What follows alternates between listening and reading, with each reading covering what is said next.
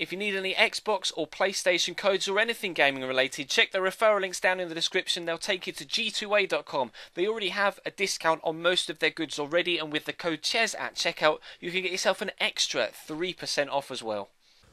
Hey guys, how's it going? Chez back again and welcome to episode number 20 of the Inter Milan career mode here on FIFA 15. We start with a home game at the San Siro against Fiorentina.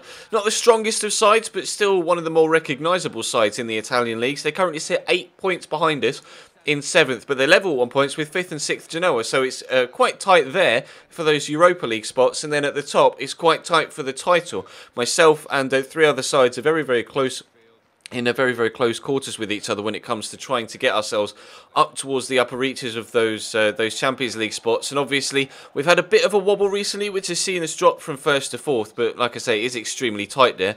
And they're playing a similar formation to us, as you can see, a 3-5-2 of sorts, although it's pretty strange 3-5-2. There's a lot of defensive players down there, but they are of course a very narrow backline, as you can see here, not really covering the wide areas too well. I've got a lot of space out wide, plenty of room for extra people to get around the back. As you can see, Xherdan Shaqiri stands the ball up, Mauro Icardi goes up, doesn't quite win the first header, and actually Kovacic doesn't quite win the second header either. That did take a deflection and went out for a corner, so we'll stand it up into the box and maybe Xherdan Shaqiri can provide a better cross. This time he does find the head of Nemanja Vidic, but a decent header is well saved by their goalkeeper, whose name I'm not going to try and pronounce because I think it's a really long Romanian name that I just stand no chance of actually being able to properly get out of my mouth. But Gary Medel's clean through one-on-one here, and a few times this season he's scored in situations like that, but that particular finish is what I expected of him the few times that he went through and scored, so I'm not really too surprised that he wasn't able to get the ball into the back of the net. But it drops to Guarin here on the edge of the box after this free kick. Lovely turn by Icardi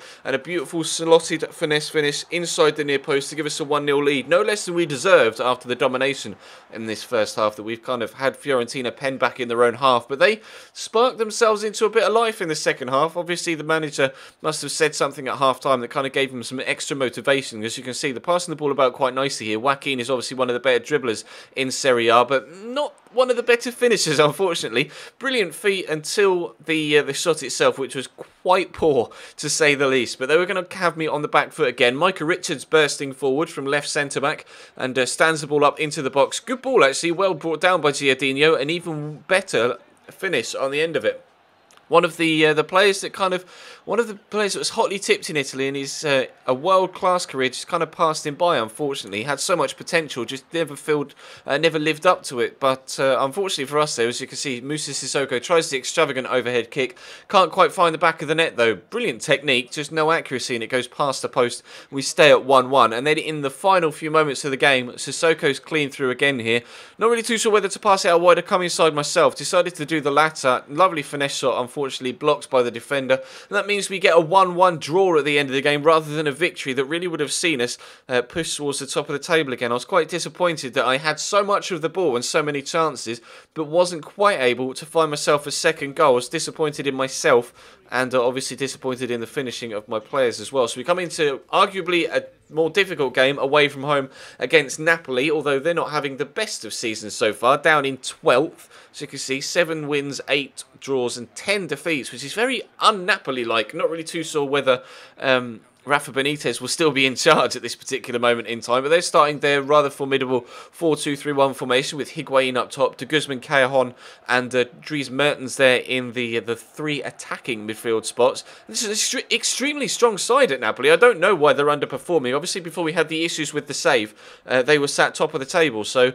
there is the talent there to do well, and we're playing quite a heavy rotation side here. Unfortunately, it was this game came kind of 2 or 3 days after the game against Fiorentina, so most of my first team players were actually quite tired, so I had to rotate them all out, and they were going to take advantage of that in the opening few minutes. I was a bit on the back foot, wasn't really too sure where all of my players were going to be, because they definitely play a complete different way when I play a rotation side, and Higuain just found himself behind the line of the goalkeeper but onside, which is very strange. It was a good positioning from him, taking advantage of the fact that one of the defenders had dropped extremely deep onto the goal line, and found himself onside there, made the most of it by scoring the goal. But Nagatomo plays it across to Brozovic here. Doesn't get too much first team football, Brozovic, but he is still growing quite nicely. Although his finishing isn't one of the stats that's growing to its best capacity, he's more of a passer and tackler, to be completely honest. But the ball drops to Walter Gargano here after we don't quite clear it as best as we could have done, and he hits the outside of the post. A real let-off for us there. We could have been 2-0 down after 40 minutes or so, and they're going to get the chance to have another attack here. Roberto, it's Christian Maggio, isn't it?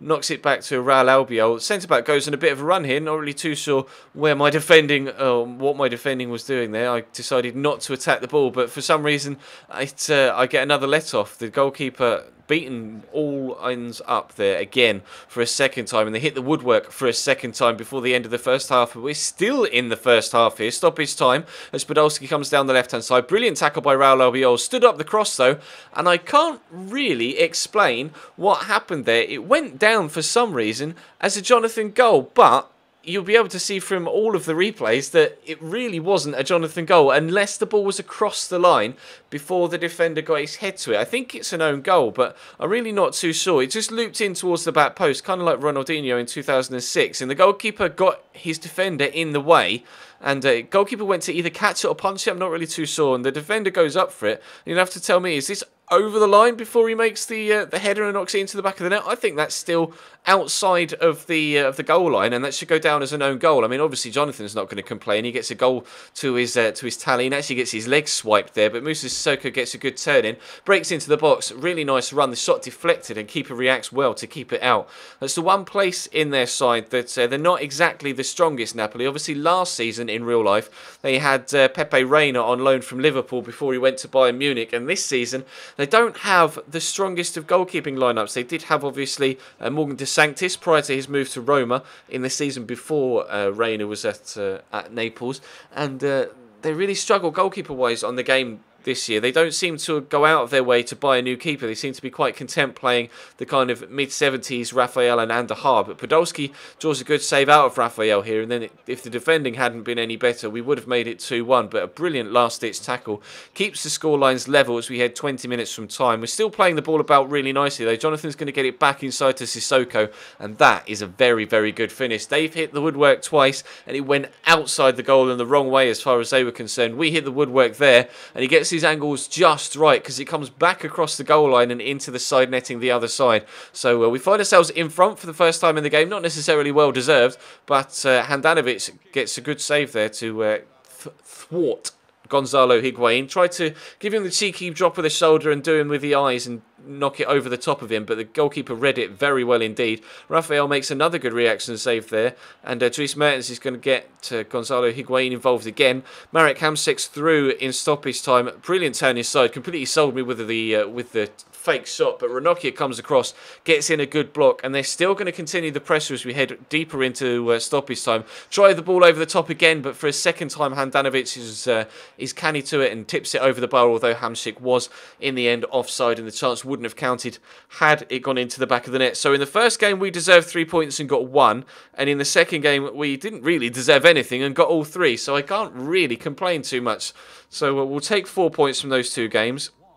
And hopefully we can kick on from here. There's a good result away from home against Napoli, who obviously are a very, very good side. So we want to build on that, get ourselves back to the top of the table. Obviously, as you can see in the background right now, we're going for a little bit of a cheeky squad report. If there's anyone in particular you want to have a look at, then feel free to pause the video at any point to have a closer look at the stats. A few players are growing quite nicely, like Eder Alvarez Balanta. A few of the on-loan players are actually growing nicely as well, and a few of our loaned-in players aren't growing that well. Neither Davide Santon or Dodo have grown at all. Obviously, Dodo hasn't really seen too much football at all, but Davide Santon's seen a few games, and he's not grown whatsoever since he's been here, which is quite disappointing. And a couple of other of our loan players that have gone out aren't really growing too well either. Cherdan Shaqiri, though, is improving. Jonathan isn't, which is a bit of a shame, and I will probably be looking to replace him in the summer transfer window at the end of this season. Mateo Kovacic is growing nicely, though, which is brilliant. 90 ball control and 88 dribbling for him, which is superb. Like I say, Brazovic is improving across the board as well. Safir Taider perhaps could grow a little bit more. I would like him to grow quite nicely on his loan spell, and he can come in and fill the slot for the CM spot that we want to fill in. We was looking for a transfer in the window, but if we can bring Taider back and help him grow, then we can kind of use one of our own rather than bringing in an extra body. Mauro Icardi is growing, but not necessarily still improving when it comes to on-pitch performance. He scored a couple of goals recently, but Paulo Dybala has still been outperforming him, and I think has still scored more goals than him, despite the fact he's been out for a while now with that injury. I think it was it broken rib or knee ligament damage? I can't quite remember, but he's going to be out for a while. And as you can see, we are still fourth. Despite the fact that we're still picking up a decent amount of points, the teams above us continue to win or at least match our results. We're still 2 points behind Juve, still 3 points behind Milan and Roma. So we're definitely within touching distance of the first place. And actually, if we were level on points with Roma and Milan, we'd be above them on goal difference. It's only Juve's goal difference that is miles above the rest of us. But hopefully we can continue to put some good form together. There's 12 games left of the league season now, so plenty of time to get some points to get ourselves into the Champions League spots at the very least, if not challenge for that title. But that is going to bring today's episode to a close. So thank you very much for watching. Drop the video a like if you enjoyed, subscribe if you haven't already. Check the channel page for anything you may have missed over the past few days, and I will see you next time.